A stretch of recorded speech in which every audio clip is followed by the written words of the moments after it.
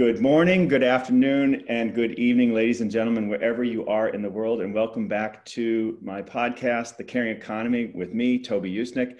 And today I have my friend and colleague and a client, actually, Vanessa Barboni Hallik, who is the founder and CEO of Another Tomorrow.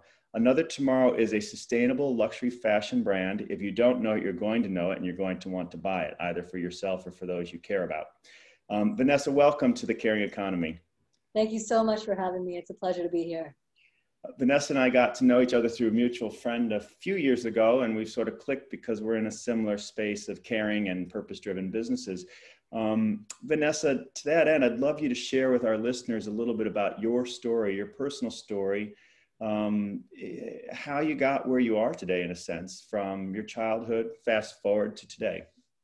I'd be happy to share. In so many ways, sitting here today is my entire life coming full circle. I grew up in the Midwest in small college towns, first in the cornfields of Iowa and Grinnell, Iowa.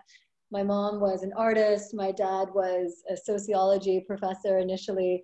And I really grew up in this incredible circle of academics and ideas.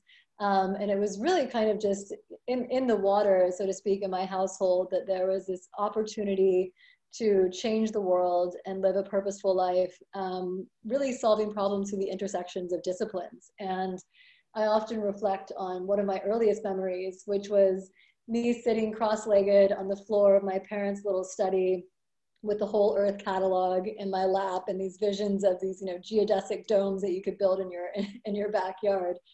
And then shortly thereafter, what was so interesting is that my dad was really involved in the earliest stages of the internet. And so I had, the internet at home in the days of Next Computer. And Next Computer, for those of you guys who don't know, was sort of Steve Jobs' project when he got kicked out of Apple before he went back to there.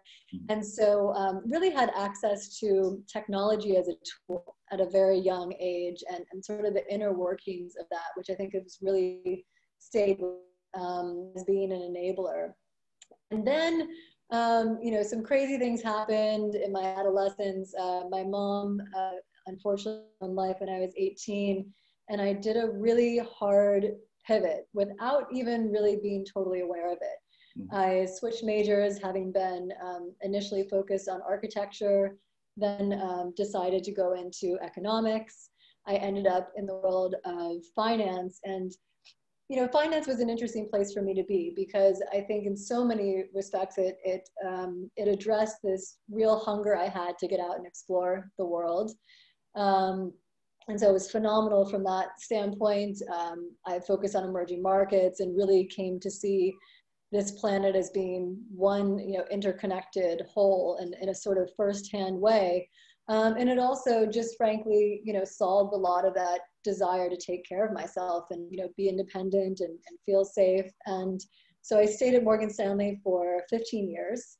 And during that time, I had the remarkable opportunity to be an entrepreneur and to actually build businesses within that umbrella. So living through the financial crisis was a fascinating thing. And for so many of the investment banks, it marked a real turning point for the way that they operated. And in particular on the trading side, which is where I was, which was fairly unusual for a woman. Woman, yes.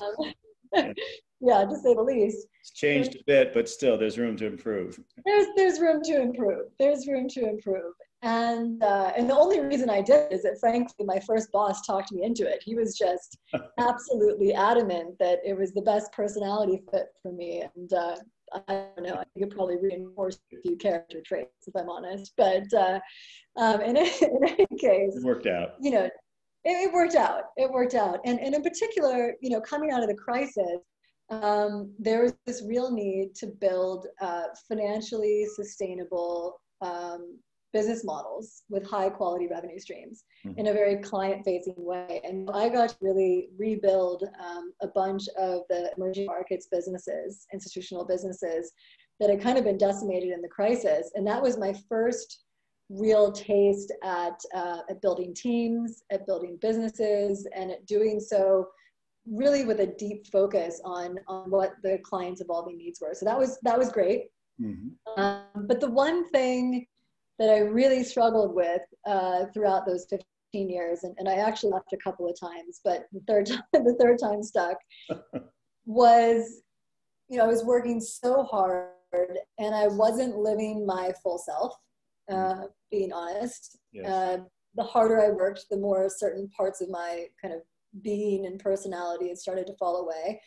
And I really questioned to a degree whether the impact of my energy was what it should be from a purpose perspective. And I got to the end of 2016, and it was fairly obvious at that juncture that the world was not going in the direction that I thought it might, which I think in me had engendered a little bit of laziness, if I'm honest, of, you know, how much of a part did I need to play? And it really kicked into gear, this idea that I needed to shift gears in terms of how I was spending my energy. And the only way that I could really see that clearly was to zoom way out. Not what's my next move, but 20 years from now, what will I have wanted the past 20 years to have been about? Your legacy. And my legacy. And for me, that was about purpose and about where I could uniquely add value. And it was really going back to that idealism and that idea that we can create change that I grew up with, and also that sense of tangible creation also that I had grown up with. And so, you know, I initially thought I would stay in the industry and just shift gears from emerging markets to sustainable finance. I really saw a huge opportunity at the time, and I still do, to change the parameters by which we allocate capital, you know, and therefore address incentives. And so that's what I set out to do. And I have to say the firm was phenomenal about the flexibility. And I ended up taking a sabbatical.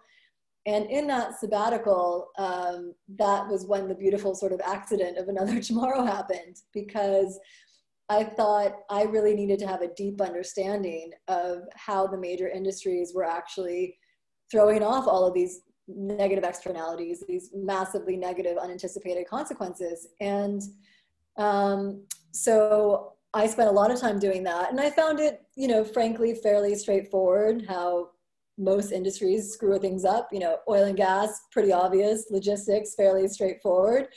Food, even reasonably understandable. But wow, fashion just blew me away. And I certainly had a close personal relationship with fashion. It was my one real area of personal expression when I was in finance. And the magnitude of the impact and the complexity of the impact was just mind-boggling. And I was so shocked by my own lack of knowledge. It just hadn't been on my radar screen. And, you know, as somebody who's driving, you know, an electric car and has solar panels, you know, I was a little bit smug about sort of my own understanding of sustainability, and it really kind of rocked my world. And I came to see that the industry was, you know, a solid decade behind others and really owning the problem and really getting after it in consumer understanding. And long story short, it became clear to me that challenger brands could make a real difference, particularly in shifting norms. And so that was how Another Tomorrow was really born, you know, as that challenger brand that was sensitive to the customer's core needs, but also really sensitive to the direction that the industry needs to go. It's interesting. In all my years, I've never heard that expression, challenger brand, and yet instinctively I know what it is when you say it, and that is what Another Tomorrow is. So, yeah. Was there an aha moment that Vanessa, you had where you said, I need to build something or respond to this, or did you see? Yeah, that's a great question. You know, it was, I definitely didn't, you know, glean the information then decide, oh my gosh, I have to radically change my career. Initially, the step was, well, I should really take this on board first as a consumer and just change my habits. And you know, even as somebody on a sabbatical, doing 3 hours of research to find a T-shirt, only to find that you really didn't want it, in the end, was incredibly frustrating. Just speaking to the, you know, the opacity of the industry. I think what really finally was the straw that kind of broke the camel's back was at one stage I got so frustrated that I decided I would only buy things secondhand. I would only buy resale. Mm-hmm. And I bought a pair of shoes off of a third-party resale platform, and I won't say which one. And they came 3 weeks late from Australia, and they didn't fit. I just said, you know, to heck with this. This is not the solution either. And right.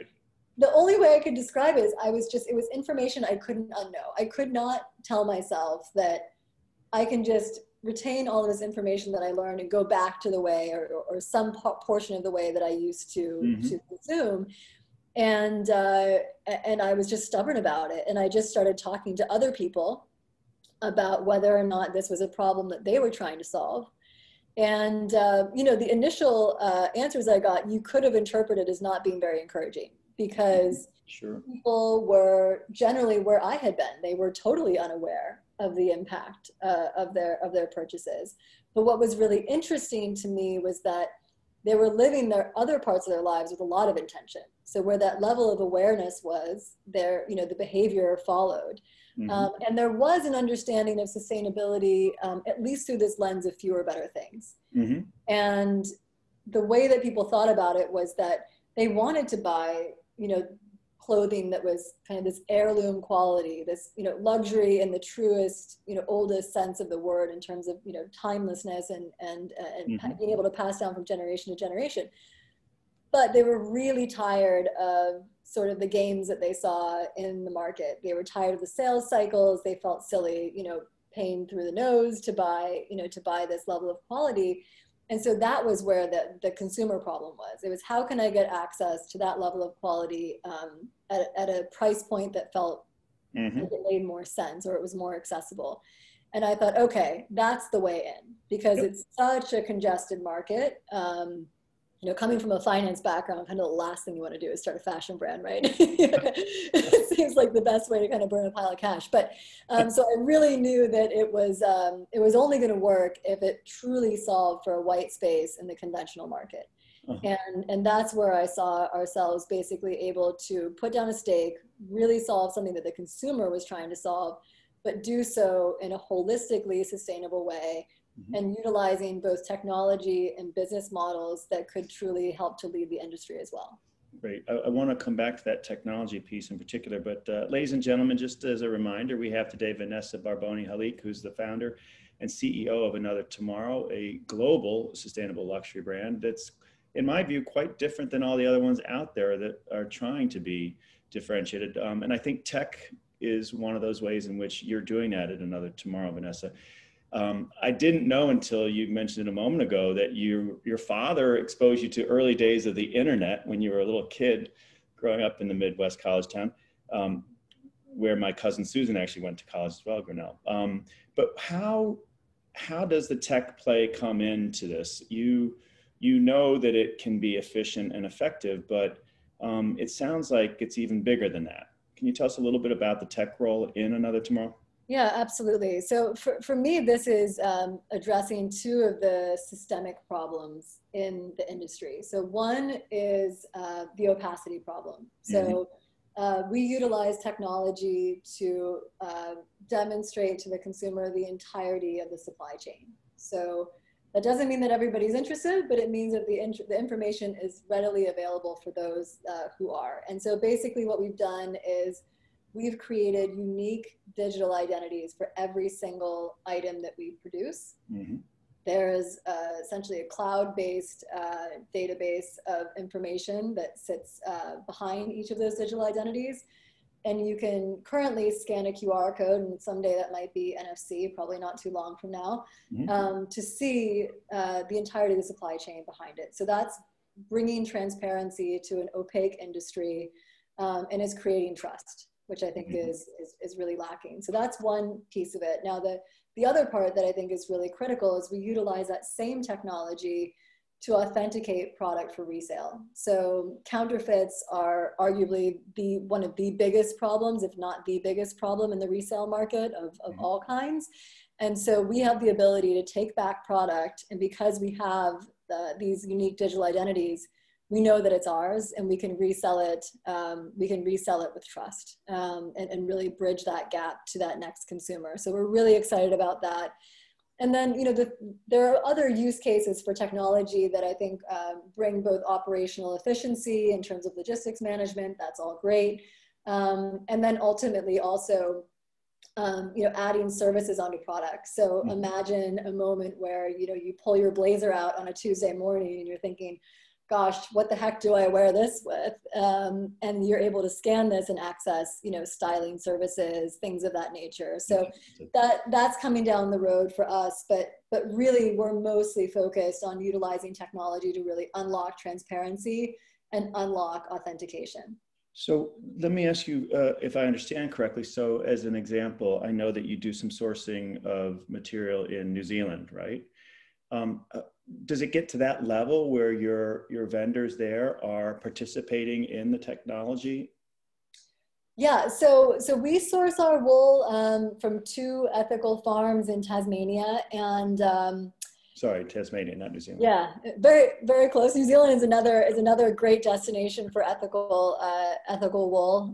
They have really stringent standards. So the way that we have done it, given the fragmentation of the industry, and specifically the fact that we're working within luxury and the intermediate part of the supply chain, is that we take responsibility for putting all of the data in at every single stage. There are ways that you can activate your partners to input the data themselves. You can utilize blockchain as well. In this initial iteration, we found that there was not a consistent level of technological sophistication across our supplier base. And so at the moment, we are the ones responsible for putting in that data. But there is definitely a world in which that changes, and I see that happening soon. Great. So let's go back to this concept of a challenger brand as well. And that's a way that's differentiating you.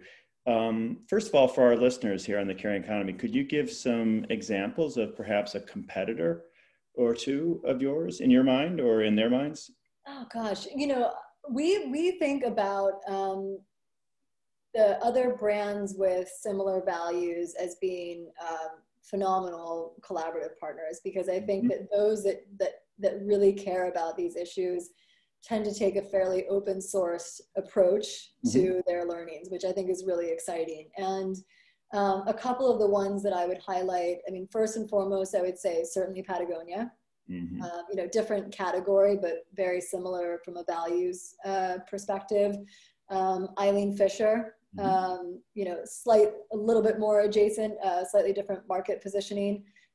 Also, phenomenal in terms of their sort of open source information approach. And then on the smaller side, I would highlight Mara Hoffman, who didn't start out that way, but made a radical shift in, their supply chain once they were kind of educated on the impacts, which I really respect a lot. And again, they're super open. So those are some of the ones that I would highlight. I think that where I saw the challenger brand piece come up the most was really in the food industry. So if you think about both in food and actually in beauty as well, you had this situation where these smaller companies started to source very differently and produce still very high quality and oftentimes higher quality products in that way. And they just started taking little bites out of market share. It wasn't like there was this one big challenger brand that just came and swooped everything. But they really started to shift norms and really started to matter. Well, I've heard you say before that when you talk about impact, you're thinking above and beyond supply chains as well. And I wonder, building on that challenger brand concept, if that's part of it, if you're well, I don't want to lead you, but tell us a little bit about things like fair wages and other ways in which you're trying to live and breathe the values of another tomorrow. Yeah, absolutely. So, one of the things that I felt was really missing were brands that didn't just sort of pick an issue and talk about that, but really thought about their values from a holistic standpoint. And so for us, that encompasses environmental welfare, human welfare, which you referenced, and animal welfare, because I think that if you act with both data and science and also compassion, you kind of have to consider all of those things. And so, you know, I'm glad that you mentioned the wages piece, because if you look at where a huge part of the impact of the industry is, I mean, the statistics vary, but, you know, by and large, you know, 90% of garment workers don't earn a living wage. And that is just a travesty. And it's one of those things that has continuously come up on the front pages only to disappear again, literally for over a century. And so that's something that we really, really try and shine a light on. And I think when people are looking at different brands and trying to ascertain how serious are they about even their environmental commitments, actually what they do on wages and how they treat people is one of the clearest indications of the level of sort of, you know, BS on the environmental claims, right?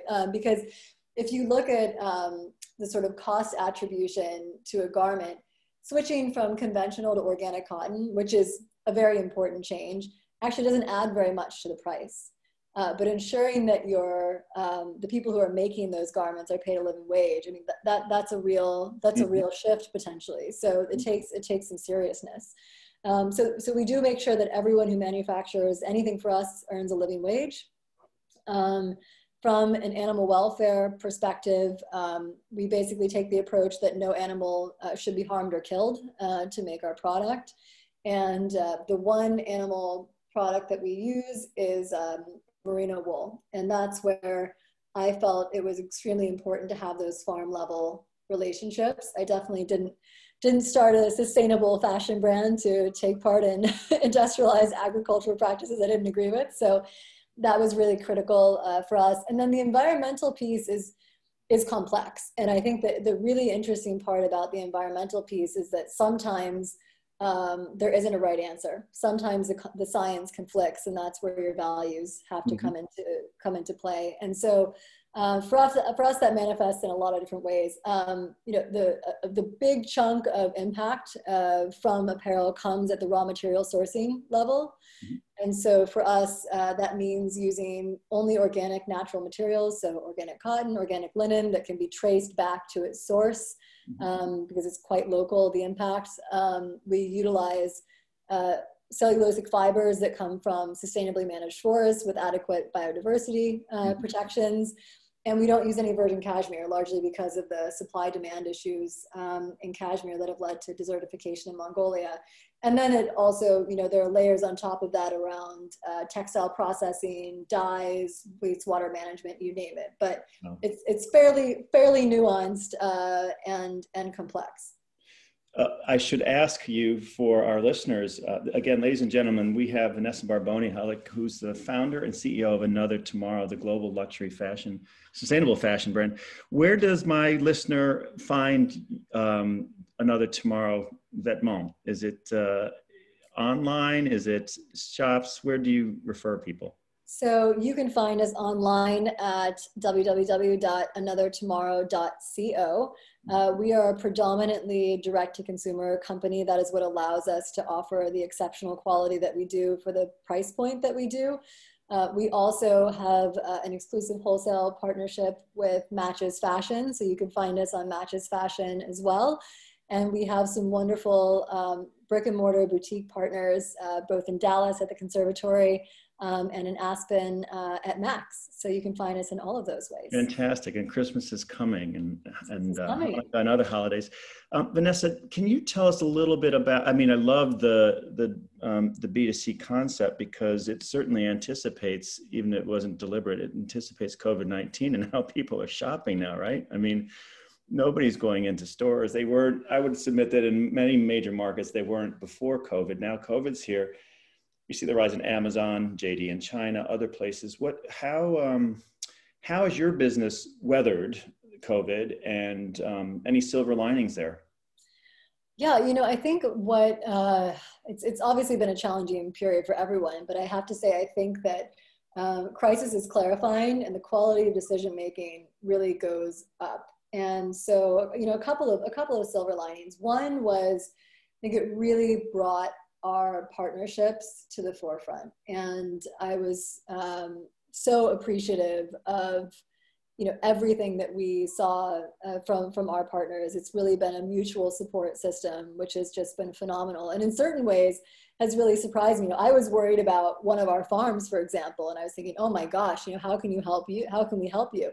And they said, forget about us. We're fine. We're hanging out down here. How can we help you? Would it be useful to, kind of wait a couple months to purchase this wool? So, really it's been a mutual support system. Some of the, sort of business kind of brass tacks things that have been really helpful are, one, it really pushed us to build these boutique relationships. So I really think about them more as hubs of community than anything else. So how can you integrate into your core business these boutique structures as sort of a hub and spoke model to get product in front of customers and build relationships in a scalable way.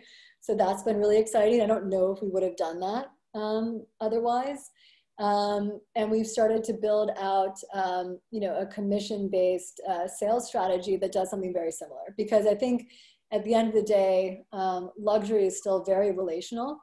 Mm-hmm. And it's something that I certainly have experienced and value. And it's something that I think that will need to come back, post COVID or even during COVID, because as much as online sales are great, mm-hmm. It feels pretty cold at some point. And, mm-hmm. And I think that we're going to need to find these ways to humanize our businesses. Yes, I agree. The concept of luxury is, I love to ask people what their definition of luxury is. I was told, I don't know if it's an apocryphal story or not, but I was told once that I think it was the CEO of Hermes or an executive at Hermes, when asked that question, said that a luxury item is something that's worth repairing. And I like that. And you cited Patagonia earlier. Yvon Chouinard is a hero for me because he embodies that. Even though Patagonia jackets are not necessarily a luxury in the same classification as, say, Another Tomorrow, people cherish their Patagonia items, and they will put duct tape on a puffy coat as a badge of honor. And I grew up that way. We had hand-me-downs with a large family in the Midwest. And I think that those values are timeless in me. And I think that I hope that we are. And I believe brands like yours, Vanessa, are hearkening back to that sense of what endures, what is quality, what are the true costs of our consumption. Yeah. So if you have a definition of luxury, I'd love to hear it. I don't want to put you on the spot. No, it's fascinating. I think that really resonates with me. I think it's funny. One of the earliest interviews I did was actually specifically on that topic, and it does differ from one person to the next. And I think it's really a mirror of your personal values. Mm-hmm. And not to go too off piece, but one of my favorite books is actually this book by the economist Marina Mazzucato, which was about, it's called The Value of Everything. And it's, for so long, luxury has been defined by price. So, a t-shirt that cost $500, but was made in a way that was perhaps inferior to something that cost $30 was deemed luxury. And so for me, luxury is really all about the inherent values and impact of how something is made. And ultimately that does manifest in something worth repairing, because there's a relationship with it and there's a longevity to the quality of it. So that's very much how I think about it. Yeah, and it's also kind of like when I was at Christie's, we talked about stewarding a great work of art across time. So you're part of a chain or a relay race. And I like that, going back to your technology at Another Tomorrow, you've got the technological insurance that the baton will be passed responsibly, right? From one caretaker or steward to the next. So it's really, I think, putting a contemporary sort of infrastructure behind that, which is fantastic. Yeah.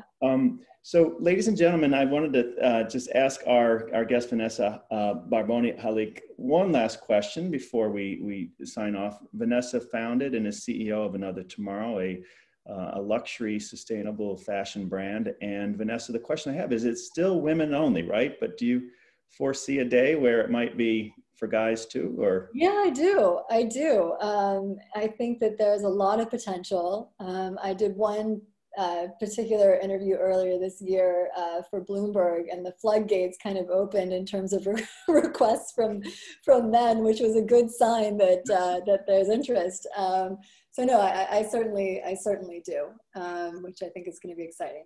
Yeah, well, we wish you great success. I'll be buying whatever you offer when you do. I have to say, when you're speaking earlier about luxury brands and competitive set, I was thinking of Allbirds, not because they're necessarily a luxury brand, but they are sustainable. Also, I think really a cool brand. I like mine, and I wonder if you have a point of view about that sort of level of sustainable fashion. Or yeah, no, I definitely do, and I think that they've been a real leader in driving awareness, which I think is exciting, and I love what they're doing in articulating the carbon footprint of each of their items and bringing transparency in that way. I think, one of the points of commonality is B Corp. So we're a B Corp, and between technology and the B Corp architecture, I think about the two being complementary and really creating an architecture for accountability for all companies. And so I would certainly put Allbirds, in that camp, and many others who are willing to do the work.